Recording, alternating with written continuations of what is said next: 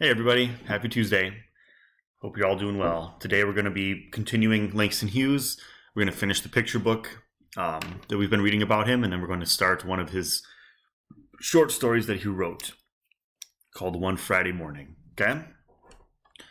Only got about 3 weeks of school left, which is crazy. So this is the time to kind of crack down and make sure you're staying up on everything. After this, at the end of this week and the rest of the year, we're going to be starting a summative. So keep posted. I'll keep you posted on that. We'll be talking about that on Thursday and Friday.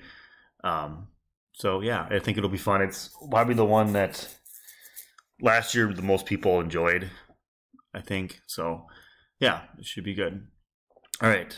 Our learning objective for today is I can identify which experiences from his life Langston Hughes included in his fictional writing and compare and contrast Hughes to Zora Neale Hurston. Okay, so first watch this video. Second, complete the part 3 of the picture book assignment. It's only a few slides. It's very small section. There's only like one question on it. So click this link to get there. And I'll have a video of me explaining that like normal that you can click right here. Then you're going to complete Langston Hughes One Friday Morning Part 1 assignment by clicking here. And again, there'll be a link for help. And then submit both and stay rad. Okay?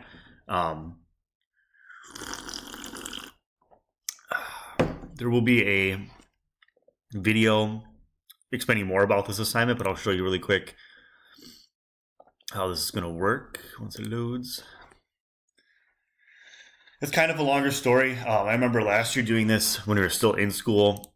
I read it, and it worked good in like a normal class period because it was like I read it out loud and we had time to talk about it.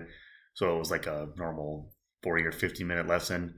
So I'm going to try to make it shorter. Actually, no, I'll be broken up into 2 days. That's why it's not going to be as time consuming, but it's too bad because I feel like this is a good one in person to read and talk about, but we'll do our best. I do enjoy this story a lot more than the Zora Neale Hurston one, just so you know. So hopefully all of you do too.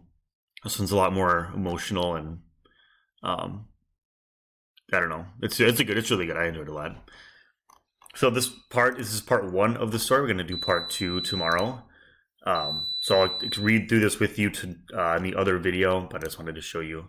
It's a story Hughes wrote in 1941. All right. So that's all for today.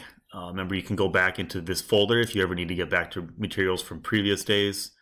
Each week is here. Some of you have not known that.